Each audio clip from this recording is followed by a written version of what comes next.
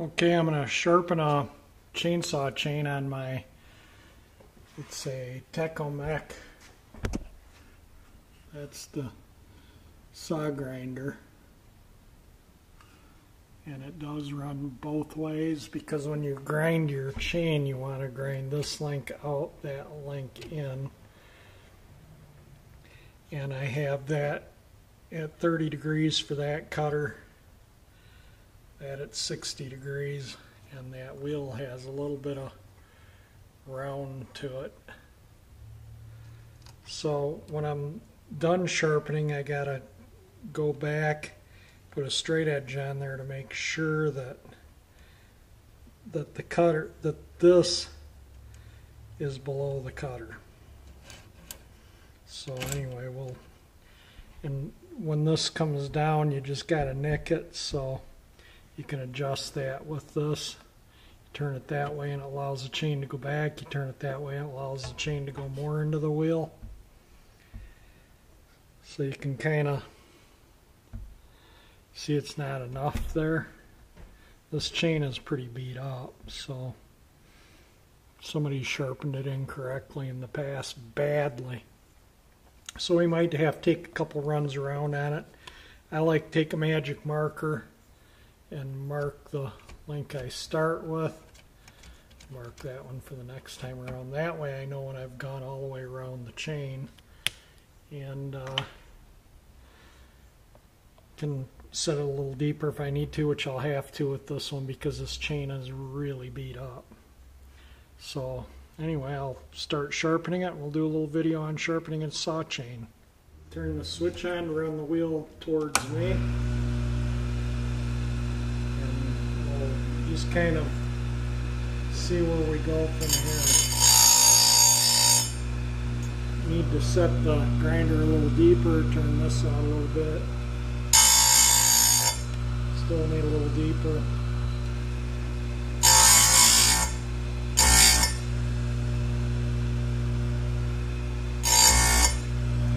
Pretty good. On to the next link, that'll be every other link will be the ones that we sharpen. Seeing that one isn't even biting in, the chain is so beat up.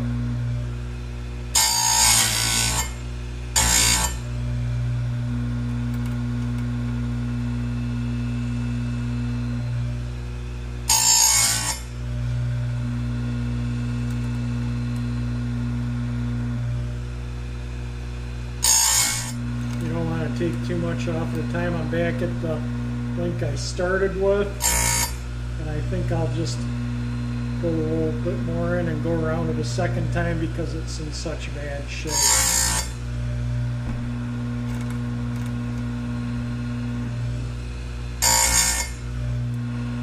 Okay, that was 2 full runs around the chain sharpener.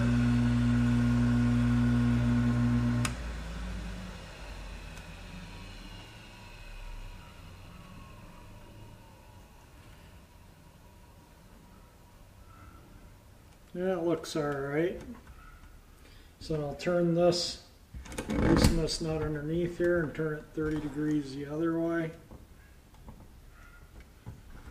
And then I mark this other link, and then I'll start on that link. And again, you don't want to take too much off. So that's kind of tight there, so I'm going to loosen this back a little bit. And run the motor in the other direction now.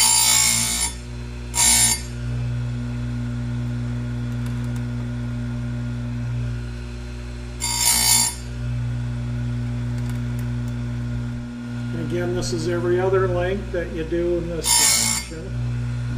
And I'll go around this direction twice too because of the condition of the chain. Okay, I'm back to the one that I magic markered at. I'm just going to turn that a little tighter and go around a second time. You don't want to discolor your links by taking a huge hunk of mounter off. That's why you just do a little at a time. So when they're really beat up, just go around them 2 or 3 times. You keep after them, once is enough. first time you run a chain of dirt, they're dull. So if you can keep your chain out of dirt, they last a lot longer. And that's 2 complete times around this way. Now if you don't sharpen, like if you sharpen one and not the other, the chain will just cut crooked in your wood. You don't want that. So you want to sharpen them kind of evenly. And they feel pretty good. You put this on your chain. You want to see that this little part of the cutter here is 10 thousandths below that part of the cutter. So that, and that need to be below that, and that. Those are what you call your depth gauge. And they look, well, like be cut down a little bit. So what I'll do is I'll put a flat wheel on here, and then I'll straighten this up to 90 degrees, turn this to 90 degrees, and then with this, with the wider wheel on it,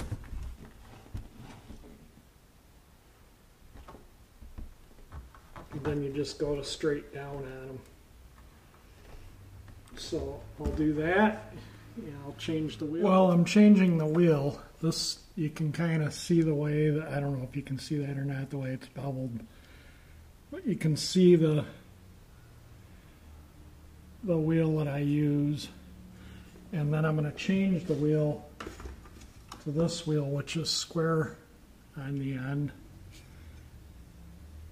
This is for the rakers and heavier chains and stuff. But this will straighten up the depth gauges, which, I'm sorry, not 10 thousandths, 25 thousandths is what you want the depth gauges.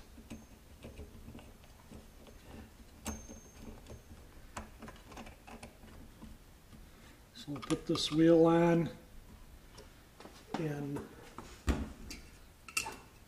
we will grind the depth gauge. Usually after I'm done sharpening these chains, they cut better than a brand new chain. Now, this is, I found the straight edge and the feeler gauge and everything. I work with this. So the straight edge on there, that doesn't even come anywhere near fitting in there. So what I will do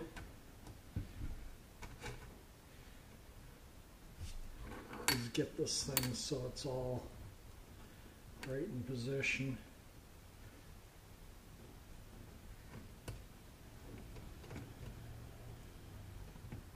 Okay, that looks pretty good right there. And then I don't want to take a lot off, and it feels like it's just touching it, and I'm going to grind it back away from that. Took more than what it needed, I think, but we'll soon find out, won't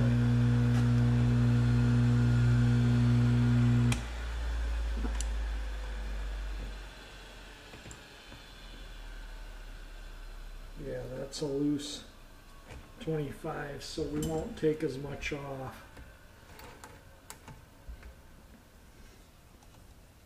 This one you just do every link.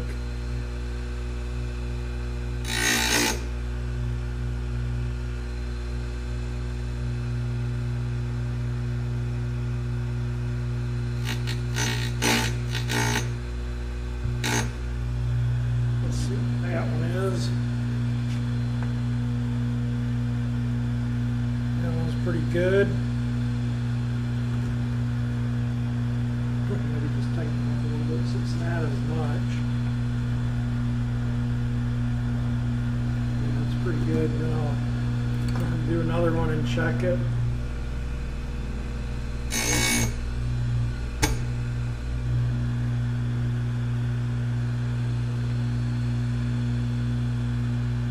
Yeah, it needs a little bit more taken off.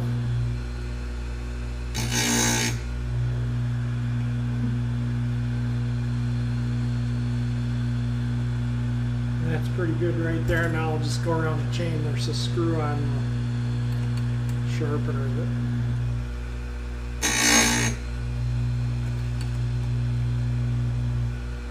You don't have to do the depth gauge every sharpening, every 2 or 3, but this chain looked like it had been through a war, so I had to run it through here a couple of times. So these depth gauges needed from the chain being so dull and worn. And that's where I started, right there.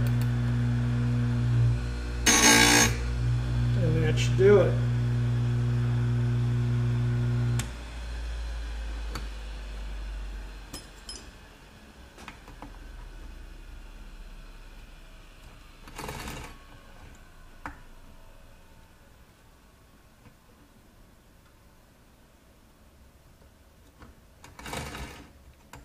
Just randomly check them around the chain.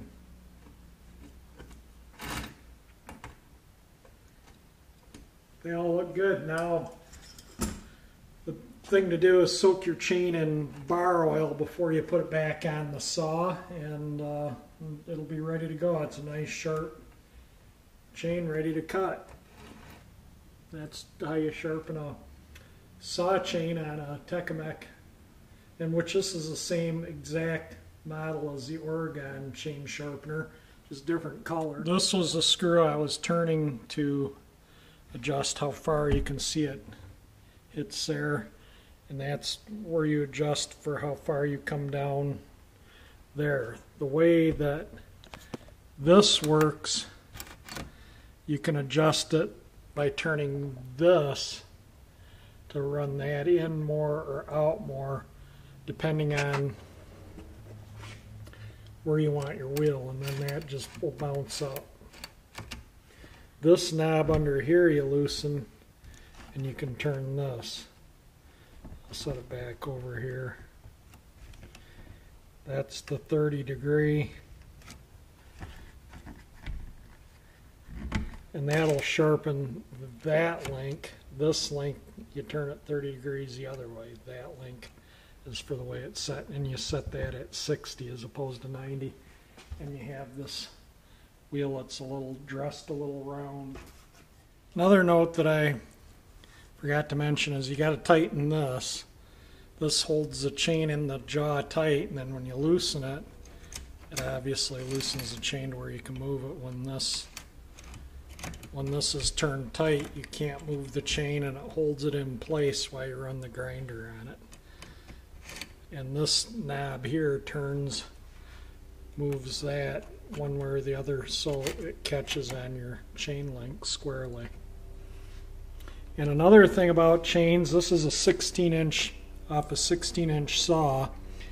So if you need to know what you got to do to buy a new chain, what you do is you count your drive links. These are the drive links right here.